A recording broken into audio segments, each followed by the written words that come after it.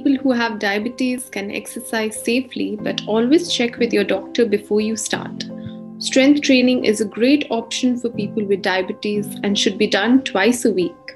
Along with this, you can also include some cardio exercises like jogging, swimming, or biking for half an hour every day. Always remember to stretch afterwards and reach out to a coach or trainer for better techniques and discipline. Getting started with a strength training routine. Before getting to the actual strength training exercises, here are some ground rules you should know. For each exercise, begin with one set of 18 repetitions where you repeat the moves 8 to 12 times. Take rest for 30 seconds before you start the next one. Use light dumbbells resistant bands to help focus on smooth, controlled weightlifting and lowering. Switch to heavier weights once you have gotten used to the light ones. So now that you're all prepped for your strength training routine, here are 10 exercises you can do at home to work on your essential muscles. Upper body standing biceps curl. Keeping your hands straight down, palms facing your thighs, take your starting position, standing, holding a dumbbell in each hand. Squeezing your biceps, lift the dumbbells. Going up, rotate your forearms till your palms are facing backwards on each side of your face. Slowly, bring the weights to the starting position. Don't depend on momentum when you bring them down. The movement must be controlled right through. Upper body triceps extension. Stand one foot a tad in front of the other one and hold one dumbbell with both hands gripping the handle. Lift the dumbbell slowly over your head. Extend and open out your elbows as you raise the weight upwards. Next, fold your elbows slowly and lower the dumbbell. Your upper arms should remain firm and perpendicular to the floor. Maintain your shoulder blades position down to the back as you do the reps. Upper body shoulder press.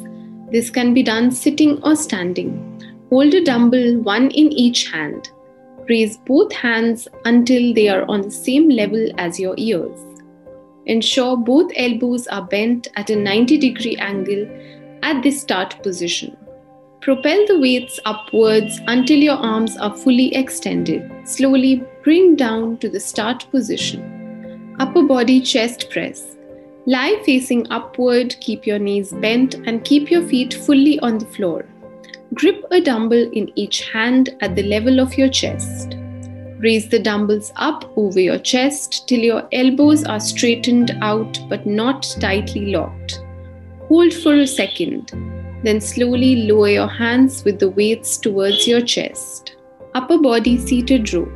Sit on the ground with your feet placed together, keep your knees bent. Hold the end of a resistance band or a dumbbell in your hand.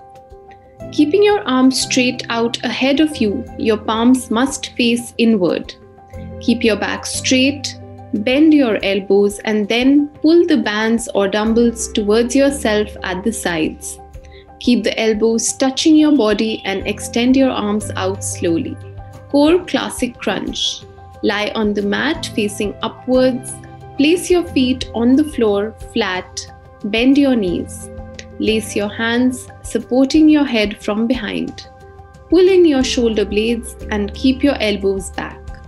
The elbows should point sideways and stay in that position. Pull your abs in tight and bend your shoulders along with the upper part of your back. Use your core muscles to pull them off the floor. Lower down slowly. Keeping your lower back always pressed to the floor, take care that you don't use momentum when you do the reps. Core plank. Lie facing down with your elbows exactly under your shoulders, palms down, and your toes tucked under. From this start position, slowly tighten your glutes, abs, and back muscles. Lift your body and thighs off the floor. Do this till your forearms on top and toes below are supporting your whole body like a plank. Hold this equilibrium for about 5 seconds. Keeping your back straight, slowly return to the starting stance. Lower body squat. Stand, keeping your feet shoulder width apart. Now bend your knees and as though you are sitting in a chair, lower yourself down. Ensure you keep your thighs on a parallel line with the floor and keep your bent knees within the level of your toes. After a pause, stand up, leaning a bit forward. You may also use a stability ball if it suits you.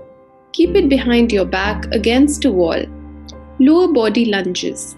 Stand, keeping your feet as wide apart as your shoulders are. Take your right leg one step back. Bend the knee towards the floor, making sure you don't allow it to make contact with the ground. Your left thigh should be almost in parallel line with the floor. Next, press down on your left heel and bring your right leg back to the neutral stance. Do 8 to 12 reps. After this, change sides, this time stepping back with your left leg. Try making these lunges even more fun and difficult to push your limits.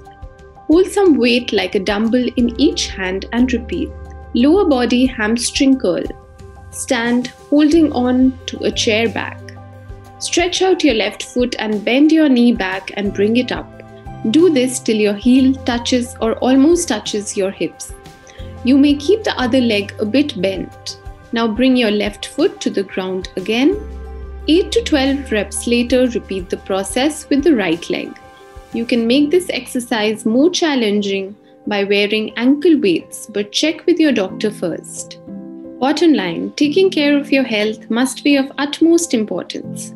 Make sure that you are comfortable in the workout you do. Constantly monitor yourself and consult a doctor whenever needed. Happy exercising.